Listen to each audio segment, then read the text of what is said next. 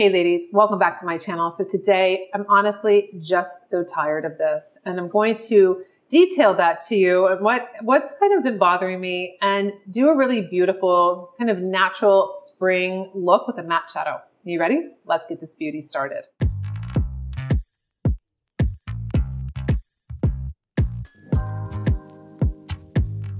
All right, ladies, we're going to be talking about something that I had a different title for this video, and I couldn't. I was like, honestly, I'm so tired of this. That's what I said. And I thought, you know what? That's the title of this video. So this was going to be about how to get rid of crow's feet. I keep running across just articles that it's about how to get rid of things and how to change things and how you need this and how you need that. And I just got really tired of it. If I can get this earring in, it'll be a miracle. So I wanted to do a makeup tutorial that was really natural. I'm wearing a new set. It's not a set. I bought it at Banana Republic. It's a top that has actually a shoulder pad in it. I have this in a different color. It's like a dusty pink that I've worn before. It comes off the shoulder a little bit. And then this is a men's small, and it's their cashmere like crew neck sweater. So they had an oversized one that would match this for women's, but I was like, I don't want that. I don't really love oversized cashmere because it stretches anyway. So I got the men's small and I love it. So this is kind of like a springtime natural look. I air dried my hair. I don't know. It's never a good idea, but I just wasn't up for it last night. And I said, you know what? You do you. And I just got it cut. It's being tame. I'm surprised.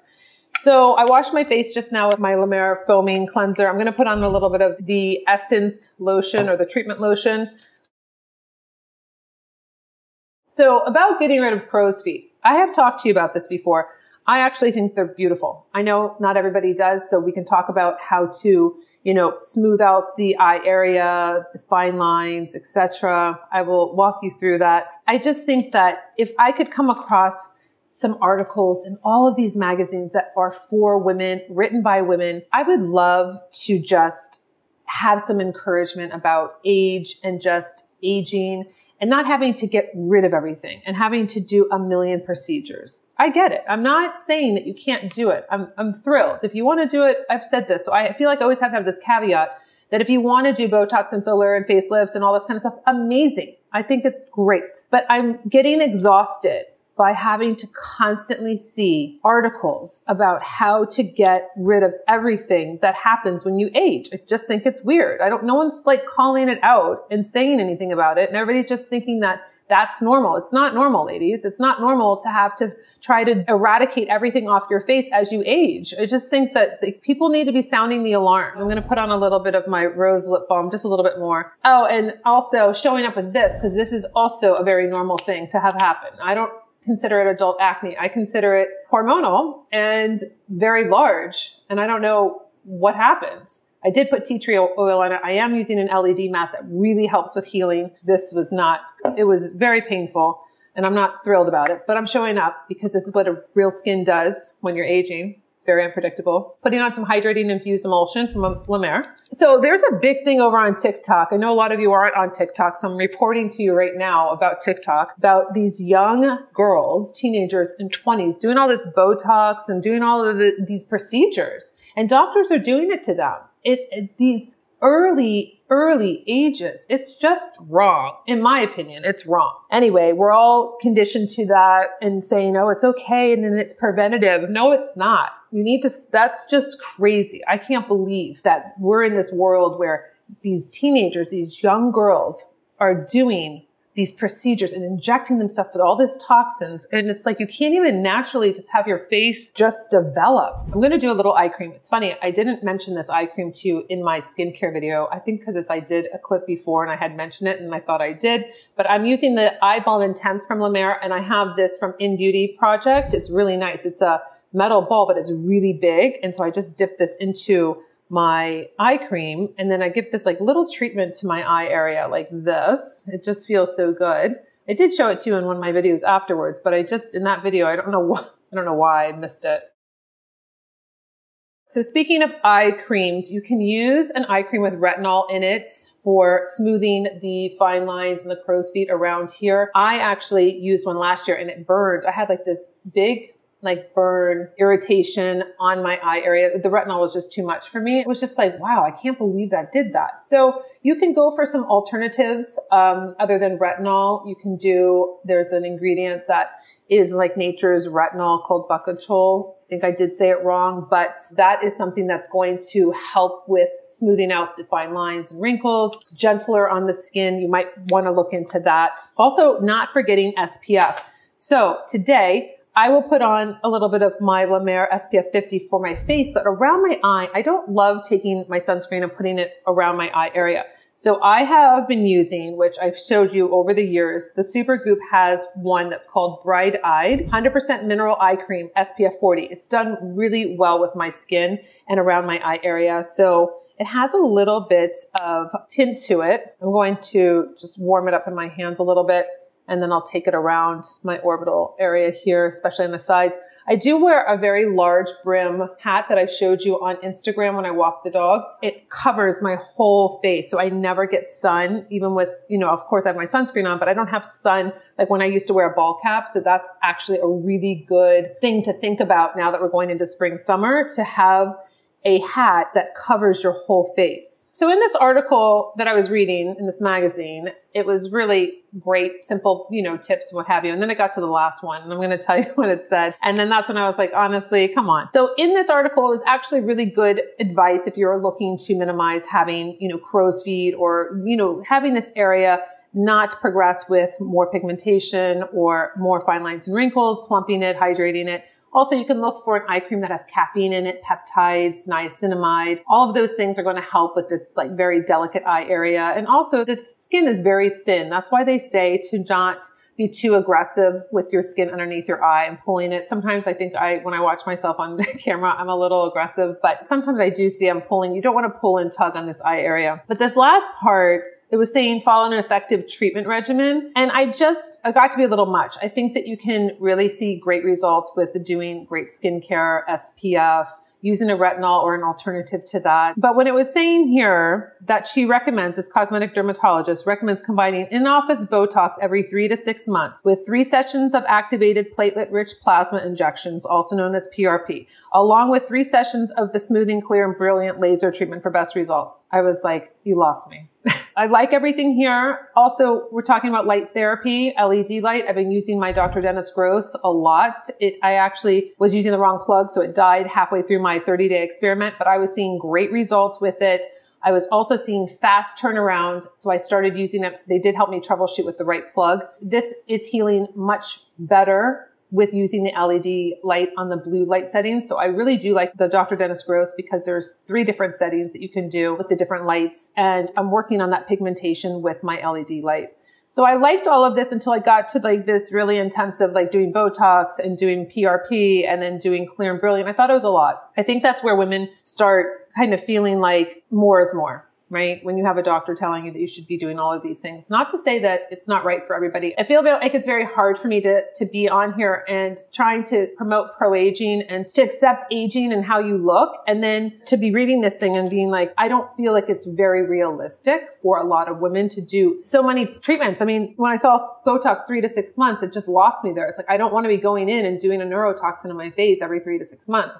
I've been studying and researching and trying to make sure that I'm getting accurate information on. We've got to have studies on what it's doing to the body with you constantly putting in Botox. I did read an article, 2 different articles actually, that said that the max you should be using is 2 years. I never knew that. And then it was talking about muscle atrophy. Like you've basically been, you know, paralyzing this muscle, and over time, you don't have the muscle anymore. And it's just very interesting to me. I don't know. Next article came on and says, you got to get rid of your bunny lines. Okay, so we don't have crow's feet, and then we have leather skin or lizard skin. We have leopard spots, and now we have bunny lines. I was like, oh, please do tell me what the bunny lines are. Well, apparently bunny lines are when you squish your face and your nose, and you have these lines on the side of your nose. I have never noticed those, but now we need to eradicate those and do more Botox in our nose. So we don't have these. I mean, almost like throw in the towel, wave the white flag. I am done because we have bunny, we have 11s, we have crow's feet. I mean, and you know what's so funny, ladies? I don't see any men having 11s, having crow's feet. That's not a topic of conversation for them. I mean, let's put this into perspective, shall we? I mean, okay, let's get back to what I was doing. I'm going to be using Fiercely Smooth Face Primer, and I'm going to just smooth out my skin. I forgot to do the SPF 50, but don't worry, I'm not going outside, so we'll be safe. But please put on your SPF, as you all know that I do encourage. So now what we want to do is I'm going to do my eyelids, and you know what? No, I'm not going to do that because I just have to use my no redness on here. Let's just paint it so I don't have to look at it. Let's keep it like that. Yes, it does look better for me. I like that. So I'm going to keep it like that. Now we're going to go into my eye primer. This is my first step that I do. It's going to prime my eyes, take away all of this discoloration. Now, this is a cream product. When I put a cream product on my eye, like this, go on the inner corner, lash line, all the way up to the brow bone, okay? It's cream product. My eye moves. It opens and closes. It folds in the middle. Yes, you will see a little creasing until you put on your eyeshadow. So you will see that, but it's impossible to put on a cream product that's not supposed to dry out your eye. It's supposed to stay like this so it grabs onto that eyeshadow and then it lasts all day. It looks true, etc. So now I'm going to do my left eye. All right, now my eyes are done. I'm going to just work this in just a little bit here. So you can see my color corrector does work. This is going to just take out that redness. It's going to not look like I have redness coming through if I put on my concealer only. So this is almost like a little scab right now, right? I can help with color. I can't help with texture because it is raised, but I can help with the color. So that's what I really want to concentrate on now today. I'm going to show you my little clamshell. This is my all over color for my lid. So I'm going to take this and I'm going to just go across the lid just like this. Lash line up to the crease a little bit there and really get a nice, just kind of like a nice wash of color on the lid. I'm going to take the lighter color to blend. It's actually very crumbly. I dropped it by accident, my poor little sample, but this is what it looks like. It's a nice, beautiful, just very light highlighter for your brow, and it's matte. So let me just actually, you know what, I'm going to take my eyeshadow blending brush. I just want to give it a nice softness. I'm actually overlapping a little bit here. So it's just kind of fused out, nothing major. You know what I love? I love the fact that when I see my film on editing, that everything's not perfect, right? I am not that YouTuber. I don't know, maybe back in the early days, I can say this for sure. I was very particular. If everything wasn't perfect and it didn't look like up to YouTube, you know, like perfect, like can't show any flaws or imperfections. This is prior to 2014, 2015. I would redo it and I could redo it 7 times, right? The whole entire video. I'd refilm it. Now it's almost like there's so much beauty in not having things perfect and not having them look just absolutely like that Pinterest matcha girl writing in her journal, working out, having that perfect life. It is not perfect. Makeup is messy. Makeup is interesting. Makeup is what you make it, and you have fun doing it. I don't want to be that perfect person. I used to want to be that perfect person, but I don't want to be that perfect person. And when people say comments about, you know, certain things or my face up close or this and that, it's like, yeah, it's just called real. It's called real, raw, and we make it beautiful. It has to develop, just like you're aging. You have to develop and learn and go through, not around. You got to go through these experiences. So we're building, we're making things beautiful. It might not look perfect right away. Patience, like let's work through this. Okay, so we have on the 2 colors now. Now I'm going to go in with like a nice dark cocoa. The palette for all of you new ladies is called Strong Brew. And it was these coffee colors, but I thought, you know what? My women that are on my Fierce Aging and my customers are strong women, right? This is a beautiful natural palette. So we're going to call it Strong Brew. We brew whatever we're making in life, the kitchen, in our careers, whatever, we make it strong. So that's where this really came from. Taking my short smudge brush, we're going to go to the base I want to give it this nice, beautiful shadowing coming in, soft, soft. I'm going to take a eyeliner over this, but let's just bring it, just smudge it out here on the side. Now, you have two different options here too when you're just doing a really nice natural look. You can go to the base like this, just kind of wing it out a little bit, soft, soft. And then you can also give yourself a little dimension right here in that crease. And then you can, if you feel like, oh no, it's too much or what have you, just go back with your blending brush and just blend it out a little bit right there. And you get this really beautiful color. I'm going to add a little topper today to this look. I think it'll be really pretty. And I'm just going to do the same thing on the left eye. I don't think they're the same exact. Over here has a little bit more, I think. And then we're going to just clean up with our Almay pad. So I can whisk this out. See how this is a little bit lower? I need to clean that up. Just taking my Almay pad, which is my little lifesaver here when it comes to just cleaning up. It's just, you can get them in waterproof or you can get them regular. This is regular. You can see all of that would be mixed in with my concealer. I don't need that. I don't want that. I don't want brown mixed in with my concealer here because I already have things that I need to lighten up when it comes to pigmentation. So let's take our Just Peachy, which is my color corrector. It is going to have that pink peachy hue that's going to help lift this darkness right here. I'm going right here, just over that area that you can see. And then I'm going to take my foundation buffing brush and let me just buff this out before I put my concealer on. I'm going to curl my lashes. You want those lashes really nice and open so they really open up the eye. You're really going to see those lashes. Even if you have little baby lashes, we do have a heated eyelash curler that will help with that. You don't want a mechanical. Lashes are up. Now, dark chocolate waterproof eyeliner. Perfect. It has the right amount of tip. Again, ladies, when you use my pencil sharpener, it is going to be a rounded tip. This will not go to a sharp point. Don't try to make it a sharp point. This formula is not made to do that. So that is a very important point to know when you're using my creamy eyeliners. They do not go to a point. They're not supposed to. So I'm going to just take this on the lash line, coming up a little bit. Just at the end here, I'm going to bring it up, making sure that we have that just lifted. I already put that little nice smoky line with the eyeliner or the eyeshadow, so I don't need too much of this liner. I'm going to, just to balance out just a little bit, whatever's left on here, just underneath in these little corner. Now, this is the fun part. We're going to take a little Chanel.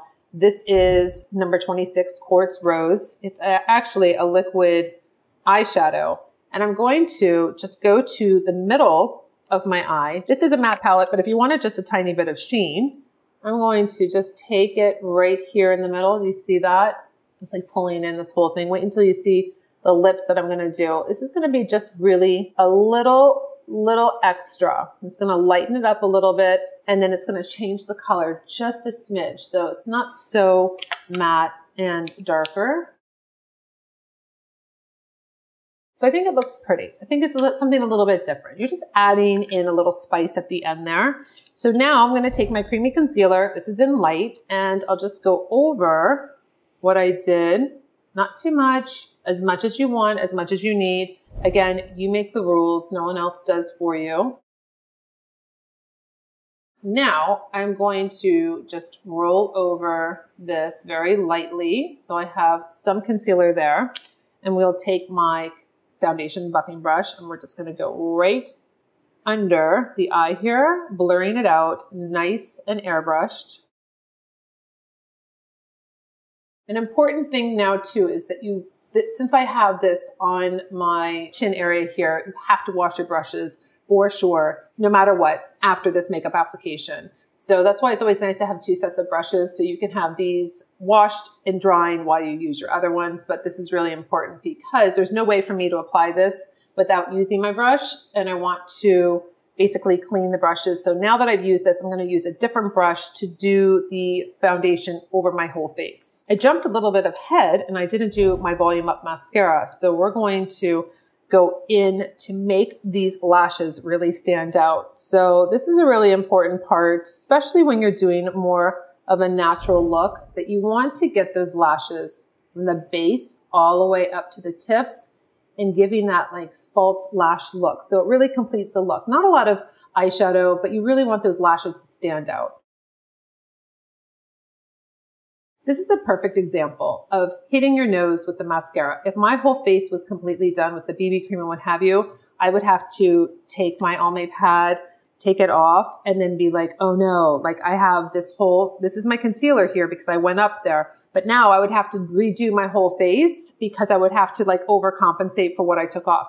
Don't worry, because that's why I can actually add in with my old brush here. I can add in just over it with that concealer, whatever was left, and then we go into the BB cream. But that is really, it's one of the reasons why I do not do my foundation before and I do my eyes and everything first. All right, so eyes are done. We're gonna go and do the best part, which is going to be the skin. Put a nice little, kind of just like a veil of this BB cream over the skin using the new foundation buffing brush. And I'm going to just buff this into my skin. Okay, so BB cream's on. We're gonna use the clear brow mascara and we're going to just groom the brows. I'm going to be using one of my favorite lip liners called Rose All Day. It's going to match perfectly. This is almost like a pinky lavender color, actually. I'm going to use Pretty Smart, which is going to be very complimentary. And then I'm going to use my Champs on top. So it's a really pretty combo. If you're looking for a nice soft lip that's pink, this is a really great combo. Now we're going to add the Pretty Smart. So this is just really very, very everyday, no-brainer. And then a little Champs, which is short for champagne. It's like that bubbly top on top. I like to just do it sometimes just in the center here, give you that freshness. Then for cheeks, you know what? We could do a little creme brulee. That's my hybrid bronzer. Just give just like some color right here, just right on that cheekbone. It's just very soft. Bring it on the jawline if we want to, a little bit at the top. And then just to pop the cheeks and keep it all in this kind of color family, I can use St. Bart's. And this is going to be that really nice, just kind of soft pink. Put it on, it's a cream blush, work it back right here, wherever you want to put it on or place it on your bone structure.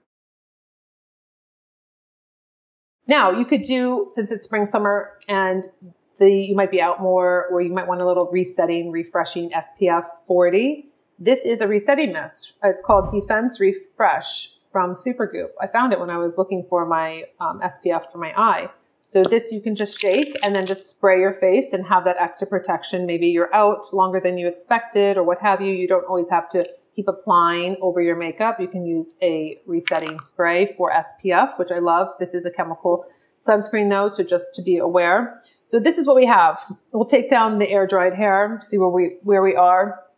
But it's a very beautiful, just matte shadow. If you want to add a little bit of that sheen to it by using a liquid eyeshadow or using another one of my eyeshadow palettes that you can add in. Cabana is a really great one that you could do on top of this. So you can mix and match if you want to. And just having a really pretty lip. This is very of a springtime but natural look. My hair is, you know, not obviously polished and perfect, but you know what? I like it like that. I don't want to always have to have everything so perfect. It's doing what it wants to do. It was actually very healthy to let it air dry and not keep drying it. Yes, I need to put some oil on in these areas, but I'm okay with that. And I would love to see more articles that are pro-aging and embracing women's aging and celebrating it, and stop seeing new words, always bunny lines and what's next, like tortoiseshell cracks, or I mean, I don't know. I'm getting really over it, and I'm like getting expired. And that's why I keep showing up on my channel and encouraging you to love all your lines and your wrinkles. It means you're living. It means you're alive. It means that you are able to experience everything that's going on in this world and get better and learn about yourself and embrace and grow. And I mean, all the things. So ladies, I hope you enjoyed this little makeup tutorial. It's about feeling good, about doing something for yourself, just moving forward and celebrating that you're able to get through each day. So until my next video, I'll see you later.